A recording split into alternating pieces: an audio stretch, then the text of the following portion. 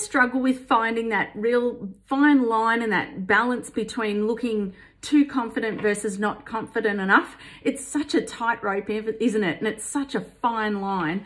I think about Jim Collins, who wrote the book Good to Great, and he says that for leaders that are out there that are great leaders, and you think about leaders perhaps that you've worked with, is that they've got those technical skills, but the highest level of leadership, or what he calls is a level 5 leader, is someone who is humble.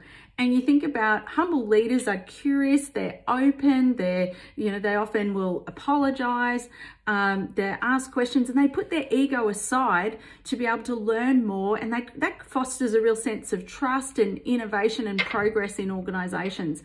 Now, for you as perhaps a female consultant, what does that mean for you? It means for us is that if you're trying to market yourself and you're trying to get that balance right, I think there's 2 things that you can do. Number 1 is with your content, whether you're writing content or videos, have a look at the amount of times that you use the word I. So if you're saying, well, I think this, or I did this, or I went here, you still want to be able to obviously connect with the audience and tell stories and things like that.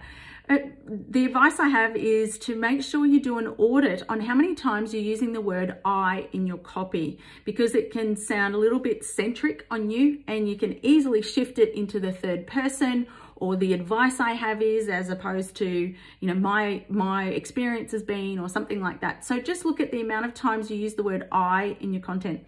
And the second one is around framing. Have a look at how you frame content when you're putting it out. So if you've done something like, I think of someone who's done this really well. I think about someone like Joanne Love, who's in our community in Women with Influence. She wrote this book called Gold Medal Goals. Now, Joanne Love is a psychologist, and she also is a Olympic swim coach, Paralympic swim coach, in fact. When she writes copy and puts out the information about her books, she never says, oh my God, so exciting, I wrote my book, please buy my book. She never does that. What she does this beautiful, elegant way of saying, did you know that, I think it's something like 80% of students, particularly from the age of 12 right through to 19, in the crucial years of schooling, is that they're often setting goals that are not healthy for their well-being, and they create anxiety, stress, depression, and other mental health challenges that will affect them later in life.